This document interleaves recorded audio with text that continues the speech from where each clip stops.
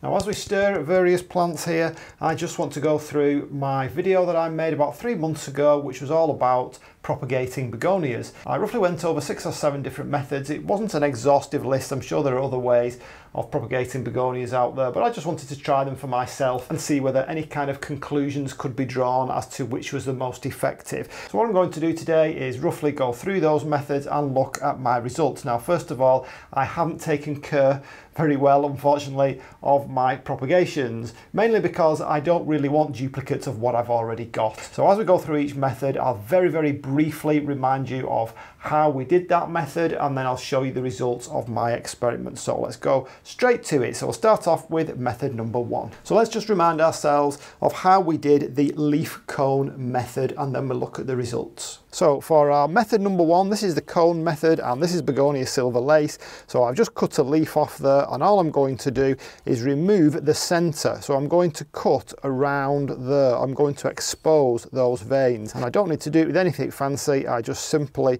cut and tear right the way along the center like that. So that's going to go in like that, and all I need to do is just kind of move the media up so that it's in contact there. Okay, you're looking here at the leaf cone method. So I would say the very flimsy leaved ones aren't really fans of this kind of method. I think the Griffon didn't work very well, but you can see not very much going on in there, but there is some definite growth there. Nothing there. That one's completely dead. I think that was the Griffon. And here we have the silver lace, and that worked pretty well too. As I say, these have been neglected. I've not been looking after them at all, and that's really mainly why they've not done that well over the 3 to 4 months. It is a slow process, I think, whatever method you use, but you can see the results of that one. So definitely worth a try, the leaf cone method. So method 2 was the leaf stalk method. So let's just quickly remind ourselves of how to do the leaf stalk method. Right, for method 2, this is called the leaf method, a leaf cutting method, or that's what I'm giving it a name of. So basically what you do is the bit that was left, and you don't want that to be too long. I'm going to do it about 4 or 5 centimeters, and you basically stick it into the pot. So this is the pot from my leaf stalk method, and you can see out of, I think there was 4 in here. Then the silver lace definitely worked. This one down here, the silver jewel, has worked, but it's been very slow, probably needed repotting. That one didn't work there, that was Listada, and I think there was another one there that's completely died off. So leaf stalk method, mixed results, but does work for the most part. Method 3 is what I'm calling the stem tip cutting method. So that's more of your traditional kind of a cutting, where you would take a stalk and a leaf node. So let's just quickly remind ourselves how we did that. Okay, for the next method, we're down on the floor. So we're looking at this Begonia Listada. Now this method more closely resembles your traditional stem tip cuttings, where you would normally cut just below a leaf node. And you can see here that we just have an ordinary shoot, the end of a shoot. So for method number 3, I've only actually managed to find 2 growing tips that would satisfy the criteria for a stem tip cutting. So you can see I've cut below a leaf node, but there is still a little bit of stem on, and the same with that. We don't need to worry about that. So as you can see here, all doing really well. Listada particularly did well on that, kept most of its leaves, in fact all of them I think.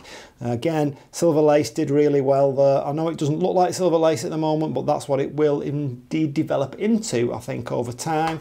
We've got silver jewel there, that worked pretty well as well. I must admit, this was the method that I thought would more likely work than any of the others. So this is your traditional stem tip cutting method. So that worked pretty well with all the ones that I tried. So for method 4, well, I kind of split this up into 2 methods. I did the wedge method and the flat leaf method. So let's take a quick look at how to do that.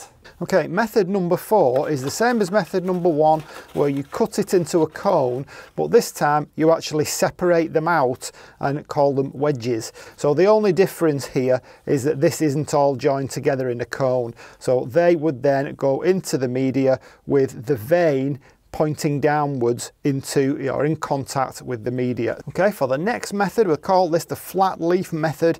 We're going to cut off the main stalk, the petiole of the leaf, and all we're going to do here is cut through each of the main veins, just ever so slightly, just a little tiny cut. You can do it with a knife, you can actually probably do it with your fingers, and it's that little cut that results in hopefully new plants. And I'll do exactly the same with the remaining leaf that I've got here.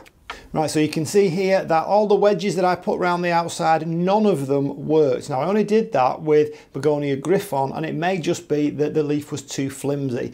But out of the flat leaf methods, all three have worked particularly well. So the silver lace, which does seem to be working well in all methods, and we've got the silver jewel there, and just starting to sprout down here, the listada, that worked well too. I really didn't think this one would work because I've seen various ones on the internet where they've all rotted off. Well, mine didn't, mine worked pretty well. Now the water method, I'm not going to show you this one. It was basically just sticking a leaf stalk attached to a leaf in some water. Now first of all, let me say this is the same water that's been in here 3 months, exactly the same water, and yes, it did develop roots, but as you can see, the leaf has actually died off. Now what happened there is it did develop some new leaves at the bottom, but because it's been neglected, then they've just died and rotted, probably through stagnant water.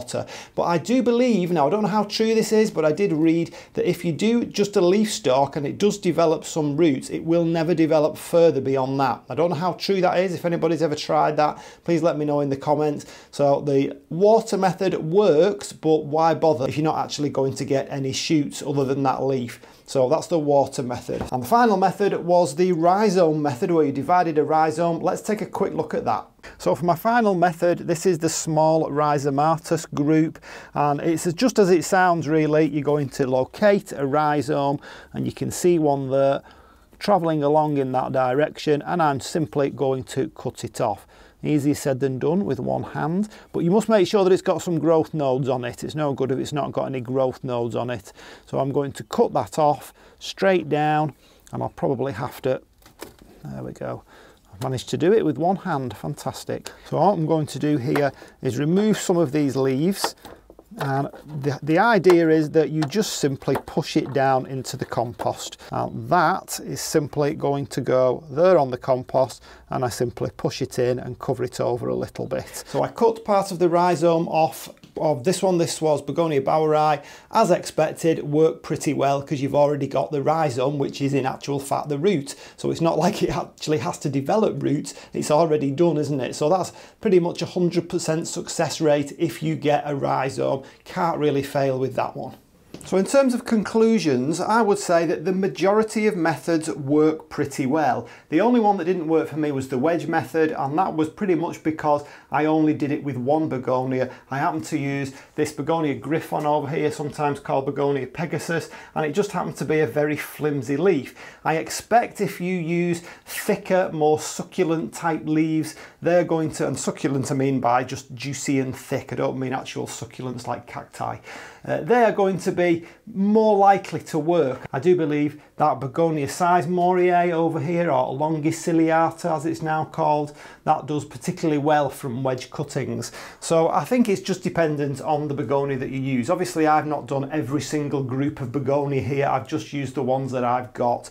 So in terms of all the other methods, and I'm going to draw some kind of rule of thumb here, I would say in the first instance try the leaf type method. So we're talking about either the cone or the leaf stalk, where you actually take a stalk of the leaf and just cut off around the edge, or the flat leaf method or the wedge method. I would do that in the first instance simply because it's the cheapest for the parent plant. You're not going to actually lose much of the plant. If that doesn't work, then I would go on to the more likely to work methods like the stem tip cutting method or the division of rhizome methods. So that's what I've come up with after my experiments. Let me know what your experiments have shown in the comments down below. And if you really enjoy begonias, then take a quick look at this video here, which gives you a brief tour around the ones that I owned at the time that I made the video. Of course, I've added a few more to my collection since, so you'll have to watch other videos for that, but I think you'll enjoy taking a look at these. And that's it for now. I'll see you on the next one. Bye.